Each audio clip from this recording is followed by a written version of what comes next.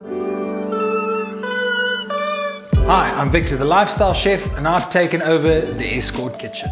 Today I'll be doing crumb pork fillet with a easy radish and apple slaw.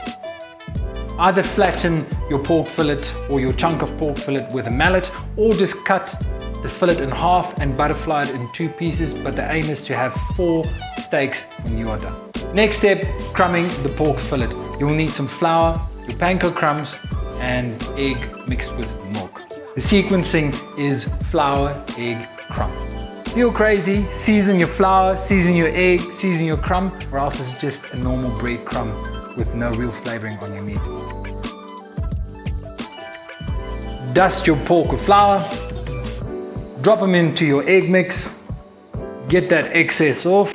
Nice part about this, I often do this with the kids. They love getting messy, or call it messy play, and obviously in the same process the kitchen looks like a bomb site, but really a fun way to get your kids involved in the kitchen.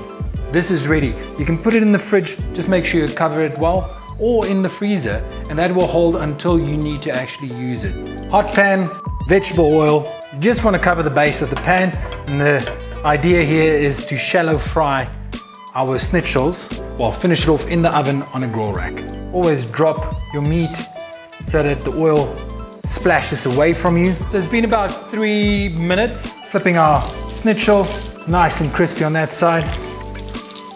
And while this is finishing off in the oven at about 180 degrees for 4 minutes, we're gonna finish our slaw. So I'm using a mandolin to make my slaw. The reason why I'm using this will give you the perfect paper thin slice, every slice.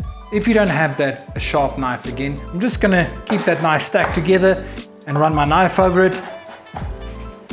I've got here a beautiful radish that I'm gonna also do the same process there, but if you could find a celeriac or carrot, the same thing, same finish. So whatever you can find, that is gonna work for you. Same process, radish done.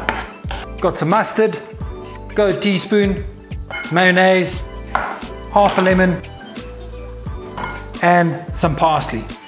You can pick your parsley, if not, as thin as possible. Pork is done, nice and crispy. So there you have it, my Eskort pork fillet schnitzel with apple and radish slaw.